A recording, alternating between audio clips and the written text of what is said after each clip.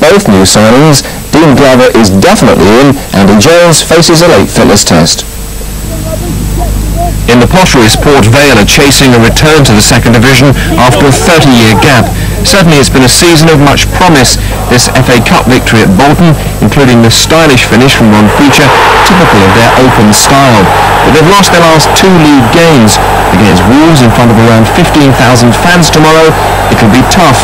The explosive finishing of Steve Ball is the main reason. 31 goals this season alone. He's now past the century mark for Wolves, and Vale know how hard it'll be to stop him.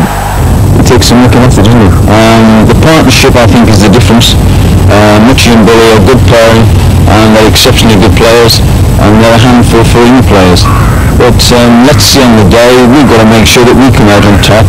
When we played in the league before, we did exceptionally well against them. In the Sherpa van, they nearly us. So we've got to make sure that we can get a little bit of revenge back for that.